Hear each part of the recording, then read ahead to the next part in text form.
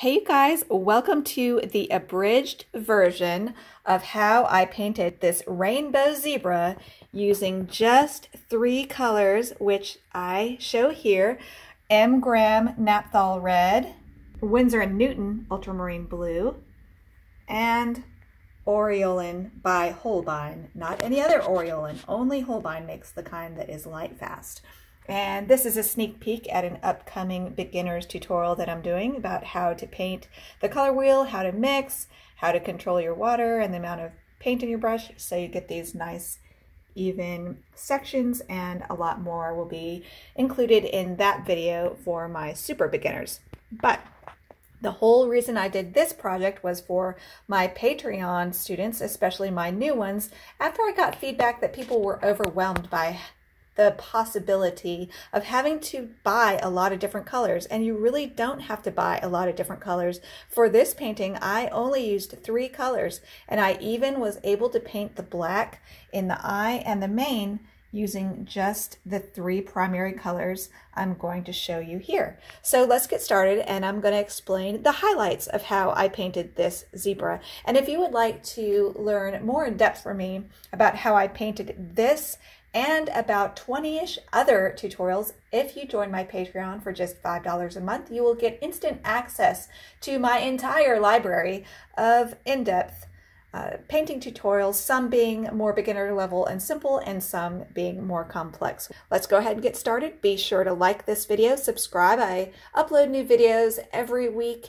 And if you really want to support me without having to spend any money, just watch this video to the end, because that is the #1 thing the YouTube algorithm looks at when it's deciding what videos to share. So please watch this to the end, or put me on mute and go do the dishes. All right, well, I hope you're still here, and I hope you're not doing the dishes. I hope you're watching me tape this zebra down, and I discovered, probably my #1 discovery for the last several months, is this new tape that I'm using here. And to encourage you to watch to the very end, I'll tell you at the end exactly what it is. But I always have a problem with my masking tape coming up and coming unglued and not holding my paper down. And it has been a problem for a long time, ever since my favorite brand of masking tape, Duck Brand, changed their formulation and it no longer stuck nicely to my paper. So I just recently learned about this new tape that I love, and I'll tell you about it all. I'll tell you all about it at the very end, but then I cover it up with washi tape because it does get a little bit of seepage. But here I have it all taped down. I'm using 140-pound cold press Arches paper, and I am taping it to an Elmer's brand, as in the Elmer's glue backing board that I get on Amazon. They come in all different sizes, and I'm getting ready to put on my masking. I mixed a little bit of blue into my masking fluid, and I touch my my brush into water and then scrub it on soap and then put masking on, so the masking doesn't get stuck on my brush if it dries out a little bit too much. And I used a lot more masking than I typically do in paintings for this particular painting, because the mane needed a lot of texture. So I used a lot of masking in the mane. I used masking around the periphery of the ear, and as you will see soon, I used masking along the front of the face, just a thin line. And I did this because I really want the light to really look dramatic in this zebra, and for him to have that little pure white outline that happens when the light is hitting the face or whatever it's hitting, really just right, and it's got a beautiful glow to it. So I used that with my masking. And zebra's face has a lot of hills and valleys in it, a lot of contours. So along the bottom of his cheek, where it kind of juts out in space, I put some masking too, so that that would take on an added dimension and look like it's up above his muzzle. So I used my warm and cool colors a lot to suggest contouring in this painting. So cool being blues and warms being yellows and reds. And if you can't remember that, just think cool is ice and warm is the sun and fire. So the colors of fire are warm, yellow and red, and the colors of ice and winter are blue and cool. And here I'm going ahead and painting in the background first. And if you guys didn't watch it yet, be sure to catch my epic 10 tips on how to paint a background. And you'll see in this background, I used those tips by graying down my background a little bit so the colors in the zebra really pop. And I need to do a video just about how to use gray in your painting to make your brighter colors really pop. But that's a whole nother video, but I need to do it. Yes, I know. But there is some, I talk about that a little bit in my latest video about painting backgrounds. So be sure not to miss that. There are tons of really good tips in it. And here I'm painting the muzzle wet and wet. I've moistened the zebra and I've gotten his whole face wet, and I'm painting some areas wet and wet. I let the paper dry some before I paint those very soft stripes, because otherwise they would just blossom out uncontrollably. You have to let your paper dry a little bit, but I'm using cream consistency paint here when you see the paint really thick.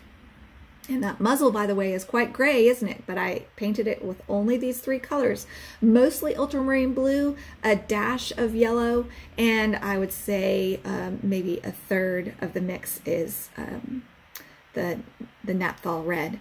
Again, I'm using naphthol red, ultramarine blue, and Holbein Aureolin to create these colors. And I'm using colors to suggest the contours as well as how close the stripe is to the light. So the lighter, the areas of the zebra's face that are touched by the sunlight are warmer, like this red. And then I use cooler, grayer colors where it is, the stripe is in the contour, like under the cheek, down in the muzzle, lower down the face, on the side of the face that is in a valley of the zebra's face structure, which makes it cooler. And then the areas that kind of jut out and are exposed completely to the bright light, I painted those warm, in warm tones, oranges, yellows, and reds. And just, that really helps to add extra dimension to the zebra's stripes. And that is kind of the whole concept behind this painting that I wanted to show my students, is you can use color to make things recede or come forward. You can use color to suggest contours, and I did that with this zebra, and also to show dramatic light. So in the warmer light, the stripes get brighter, more saturated, less gray, more warm red and orange and yellow. In the cooler areas where they're in shadow, they're grayer, they're cooler or more blue, and they recede. So that's kind of how I use color to shape this zebra's face and neck. And here I'm just using a silver black velvet size 8 round. I used that for this entire painting. I painted this zebra about a size 6 by 5, and I found that in some of the stripes you really have to paint really lightly. So if you want to play with more color and make your stripes even more colorful, then you might want to paint this a little bit bigger. And I do ask that if you paint this zebra, I would love that. Just be sure that you share that you painted it from my tutorial and help people find my tutorial so I can continue to grow my tutorials and bring you even more specialized content. And I used blue in the ear because that is a cooler color in the ear. It's in the shadow. And I actually created this picture from 2 different zebras. The face of the zebra is one photo, and then I found a much better neck that was not as stubby, it wasn't as flat, it curves around. So you can also see a lot about how I compose a painting with this particular painting by using lines. You want to try to have lines in your painting that direct the viewer's eye, and that curve in the neck directs the viewer's eye up over the zebra's back, around, down the ear, and down to the most interesting part of the eye.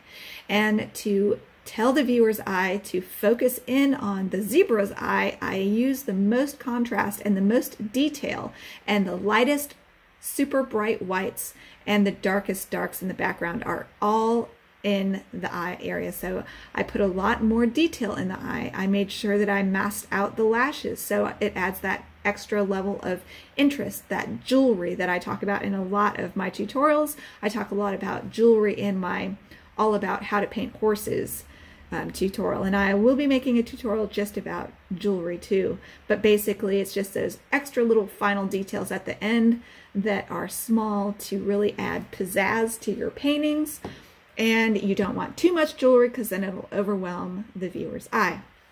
So anyway, that's how I kind of control where the viewer is looking, by using jewelry, by using my contrast, by using more saturated colors in the highest area of interest, the eye.